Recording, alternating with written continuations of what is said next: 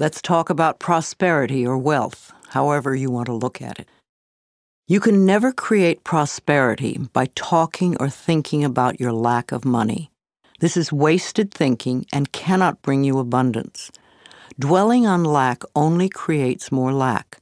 Poverty thinking brings more poverty, and gratitude thinking brings abundance. There are a few affirmations and attitudes that are guaranteed to keep prosperity beyond reach. Resenting other people for the amount of money they may have just puts up a wall between you and your own flow.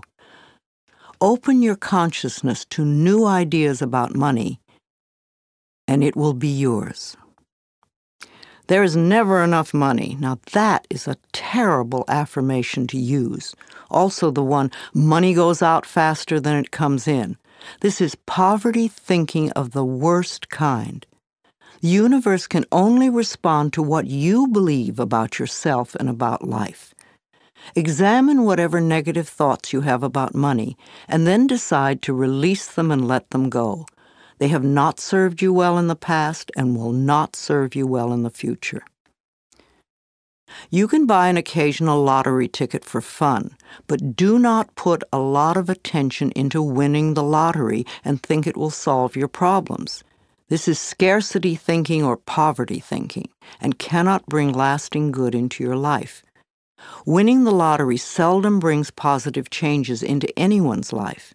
In fact, within 2 years, most lottery winners have lost almost all their winnings, have nothing to show for it, and are often worse off financially than before.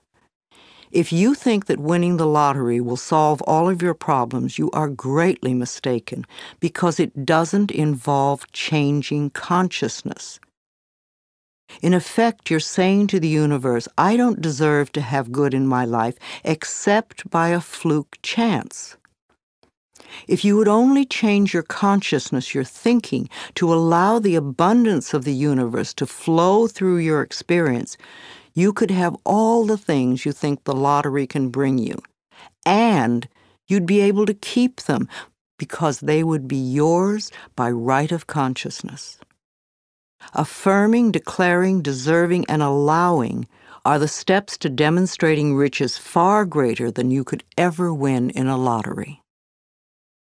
Another thing that can keep you from prospering is being dishonest.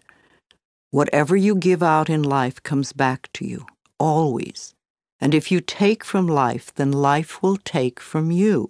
It is that simple. You may feel that you don't steal, but are you counting the paper clips and stamps you may take from the office? Or are you a person who steals time, or robs others of respect, or perhaps steals relationships? All these things count and are a way of saying to the universe, I don't really deserve the good in life. I have to sneak around and take it.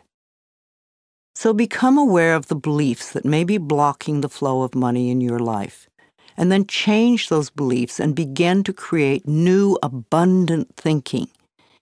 Even if no one else in your family has done this, you can open your mind to the concept of money flowing into your life. If we want to prosper, then we must use prosperity thinking. I have 2 prosperity affirmations I've used for many years, and they work well for me. They'll also work for you. 1, my income is constantly increasing. And 2, I prosper wherever I turn. I had very little money when I started using them, but consistent practice has made them come true for me. You know, for a long time I've believed that business is a place where we bless and prosper each other. I've never understood the concept of cutthroat business, where you try to cheat and put one over on the other person. That doesn't sound like a joyous way to live. There is so much abundance in this world if we would but just share it. At Hay House, my publishing firm, we have always been honest, honorable, we live up to our word, we do our work well, and treat others with respect and generosity. When you live that way, it is impossible to keep the money away. The universe rewards you at every possible turn. Today we have a fabulous reputation in the publishing world and so much business that we are turning it away. We do not want to grow so big that we lose the personal touch. Now, if I, an abused child who did not finish high school, can do it, so can you. Once a day, stand with your arms open wide and say with joy, I am open and receptive to all the good and abundance in the universe, and thank you, life. Life will hear you and respond.